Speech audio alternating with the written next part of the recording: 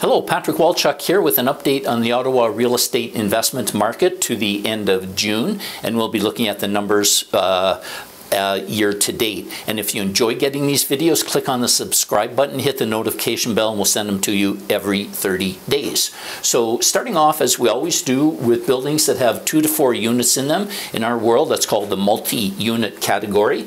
There's been 78 of this class of homes or buildings sold this year, and that's a decrease of a little over 14% compared to the first 6 months of last year. In terms of prices, they're basically flat. These properties are selling for ballpark $1,050,000 as they were last year. And in terms of how long it's taking them to sell, they're selling in about the same amount of time. You can see on the screen 44 days compared to 40 days.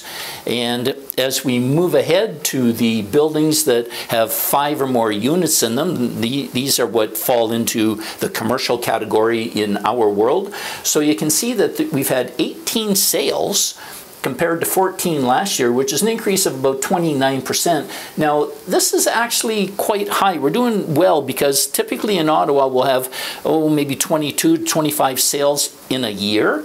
So we're a little bit ahead of the game right now. The average price is showing about $2.5 million compared to over $3 million last year. Now, the prices really aren't down 17%. We had a very, very high-end, or a couple of very high-end properties sell last year, which have skewed the numbers, okay?